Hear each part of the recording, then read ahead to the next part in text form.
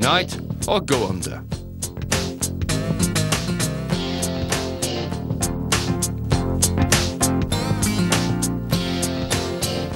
And the Americans had wounded French pride. They were determined to fight back on their own terms.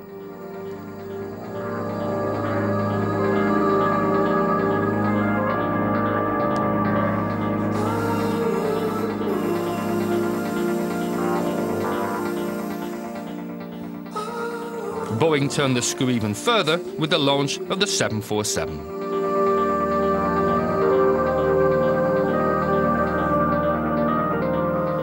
After some initial teething problems, it made its maiden voyage on the 9th of February 1969.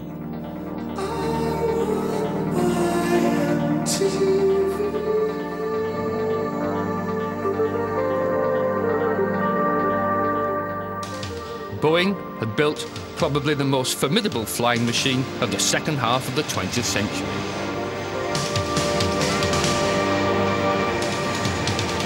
The 747 carried twice as many passengers than possible before, and over 1,000 were sold all over the world. The Europeans decided on a different direction. They didn't believe in the future of mass transport. They thought that the better market was luxury transport for businessmen in a hurry. They thought jet set, they thought Concorde, and they were wrong. Concorde was the most fantastic and most expensive Anglo-French aeronautical project of the 20th century, and it proved to be a fiasco financially, but it became one of the last truly mythical planes. After the failure of the Caravelle and Concorde, the Europeans finally realized that they had to join forces to beat the Americans.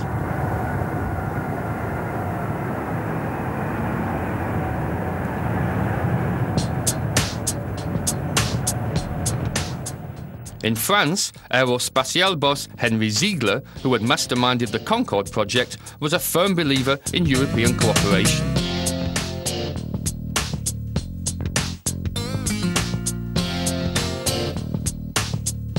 In Germany, Franz Josef Strauss was also convinced. The English were a little more reticent.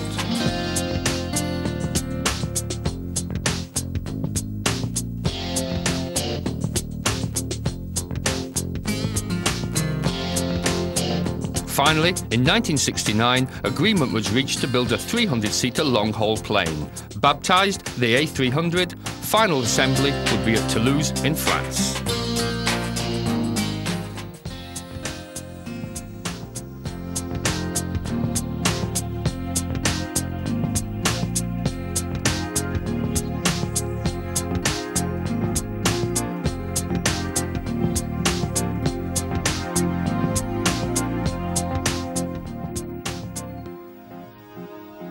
But when the first Airbus finally came off the assembly line in 1972, Concorde was still the star.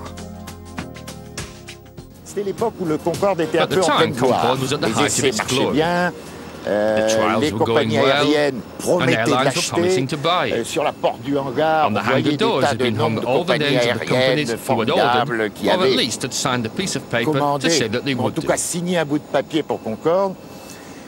Et l'Airbus, ça And the démarrait pas très Airbus bien. was not yet a success. Et il y a eu une grande présentation qui était organisée ici, où il y avait ce qu'on appelle un roll-out, et où il y avait l'Airbus qui arrivait en roulant avant le premier vol, et en face le Concorde. C'était là devant, il y avait le président de la République, il y avait la terre entière, plein de journalistes, c'était une très belle cérémonie.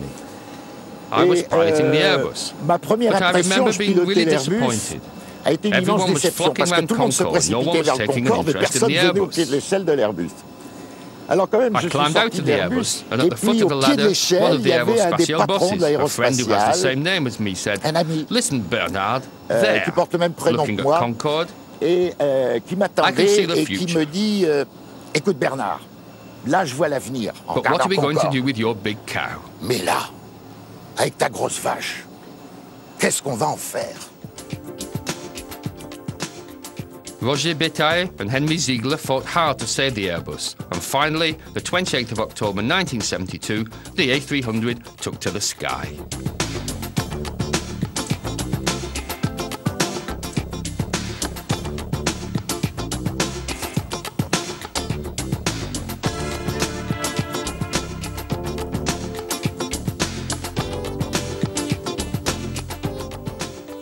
Lorsque l'industrie française et européenne When the Europeans proposed the A300, Air France were naturally interested, saying they would buy it when the plane was competitive. À partir du moment où c'était un avion compétitif. But the problem Donc, was Air that the France Airbus était équipé en was a Airbus, mais medium-haul l'Airbus plane.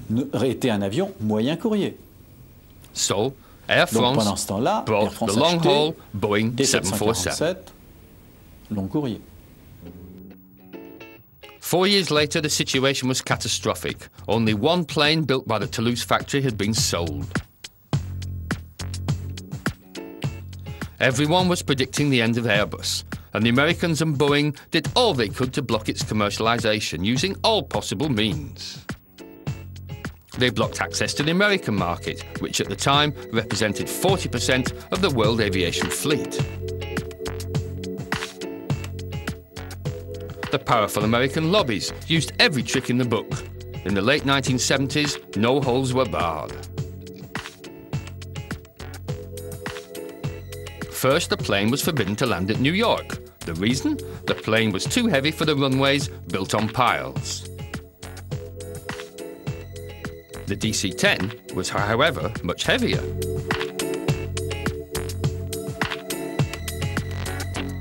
I'm a crawl in the heat when I listen to the beat. Join me in the dream. I can feel it resistant here, running through my veins, straight to my head. Not long afterwards, there was the strange affair of the air hostesses who suffered from eczema. The culprit turned out to be the paint used on the safety jackets, which were American-made.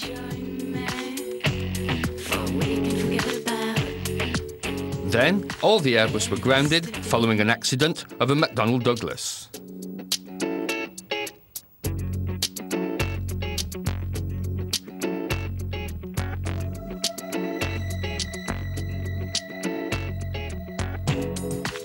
Why Airbus? Because they used the same engines.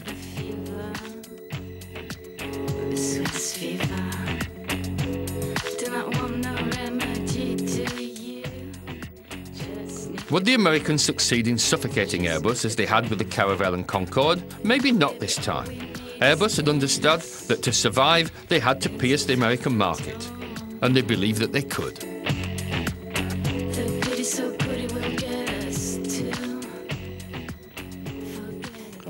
And we made it. In retrospect, everyone would agree that when we started, we were very naive. We were convinced we would succeed. We had faith in our very beautiful aeroplane. We were convinced that everyone was going to buy it. The director of Airbus sales in the United States, George Ward, worked unceasingly to try and convince the American airlines. He met Eastern Airlines boss Frank Borman, a former Apollo astronaut and something of an all-American hero.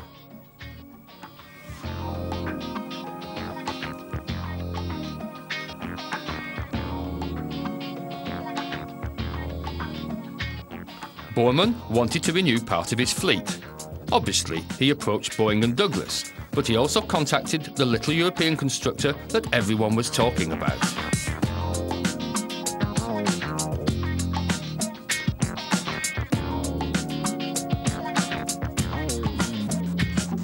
I'm the G-A-S-U to the Z-A, cause Sousa is the name. I'ma change the rap game. Have you asking who did it, cause the boy can really kick it. Live life on the edge. Airbus made him an incredible offer. They would lend 4 Airbus to Eastern for 6 months so that they could test them under actual working conditions.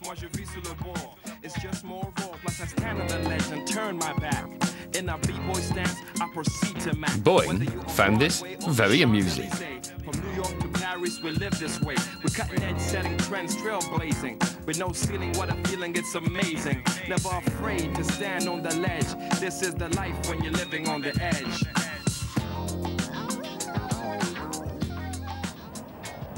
Airbus took a huge risk. Nothing was signed. There was no firm contract. They would operate the 4 planes, and it had to work. And they did, and it worked.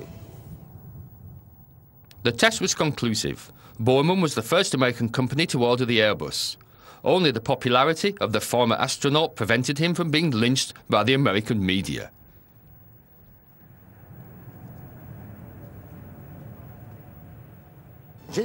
I delivered the first plane to Easton. It was very funny because the American press had all been talking about Borman's new bird. And flying over America, I heard radio messages from the air traffic controllers and the other planes. American airspace is pretty busy. And everyone was saying, "Have you seen that plane?" Back came the reply, "It's the new European plane. You know Borman's plane." And a deep Texan voice said, "But it looks like a real aeroplane." In 1978, the Europeans adopted the Boeing concept of a family of planes using the same basic fuselage. They built the A310, a bigger version of the A300. And as the orders started to flood in, the Americans attacked, saying that the plane was being financed by member countries against the rules of free trade. The controversy lasted for years, the Europeans retorting that the 747 had been financed by the American Air Force. One of the big differences between the Boeings and the Airbus was in the cockpit. And pilots had their own preferences. Well, I flew the 707 and the 747. The Boeing philosophy was to make everything as simple and as robust as possible. You could leave everything switched on. You press the start button and it worked. And it still works. It made your life very simple. The Europeans were always more sophisticated. Just look at their sports cars. Now, sophistication has its advantages, but its disadvantages. The Airbus A320, with its electric controls, was a complete revolution. There was no longer the traditional joystick. There was just a little control column. Even though Boeing today use electric controls, they've kept the joystick, so that pilots won't be too disorientated.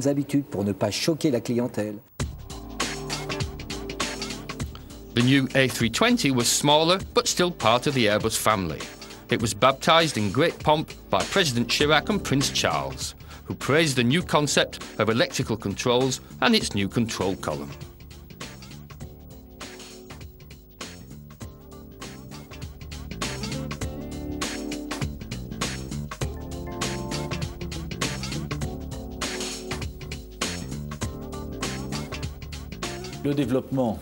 As Airbus developed its family of planes, with the A320, the A319 and the A318, then the long-haul A330 and A340, the Air France fleet, along with Air Inter, went from just a few dozen Airbus planes to today's situation where, with the long and mid-haul planes, they have something like 200 Airbus planes. Entre le long courrier et le moyen courrier, on doit être autour de plus de 180 à 200 appareils. 200 Airbus and about 70 or 80 Boeings. On a environ 70 à 80 Boeing.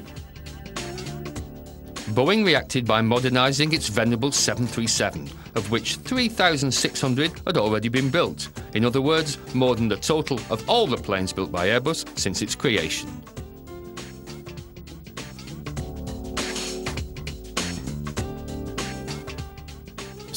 There's a great rivalry between constructors, as there is in the car industry, and this competition helps to encourage technological advance. If one constructor has a monopoly, he tends to rest on his laurels. Competition obliges you to develop your technology. Vous avez généralement tendance à vous endormir, tandis que la concurrence fait obligatoirement évoluer les techniques. Dieu merci, ni Boeing, neither Boeing or Douglas took us seriously at first. Ils n'ont pas pris au sérieux. They then started to realise that we were a threat, and from then on, it was total warfare with no holds barred. Fortunately, Boeing made a huge mistake. Faced with the